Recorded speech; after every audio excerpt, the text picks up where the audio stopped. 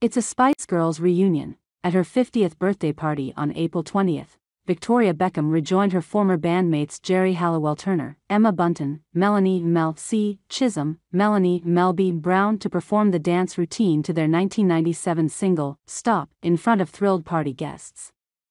The special moment was caught on video by Victoria's husband David Beckham, and posted by the pair on their Instagram accounts the morning after the bash, which was held at Private Members Club Oswald's in London. Best night ever. Happy birthday to me. I love you all so much.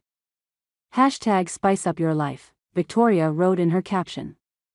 I mean, come on. X at Victoria Beckham at Melanie Music at Official Melb at Emily Bunton at Jerry Halliwell-Turner. David captioned his post of the same video. In the clip, David first filmed his excited expression as he stood in front of Halliwell, 51, Bunton, 48, Mel C, 50, Victoria and Mel B, 48, dancing in a row on stage to Stop, in exactly the same positions as in the music video, as the song played on loudspeakers at the party. As the chorus rang around, the ladies raised their arms and flashed stop signs with their hands as they carried out the group's iconic dance routine for the song. At one point in the video, David mouthed the words to the track along with them, before he whipped the camera around to film himself briefly as he enjoyed the performance.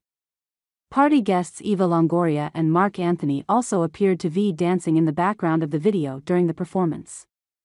So fun. Longoria, 49, wrote in reaction in the comments section of Victoria's post.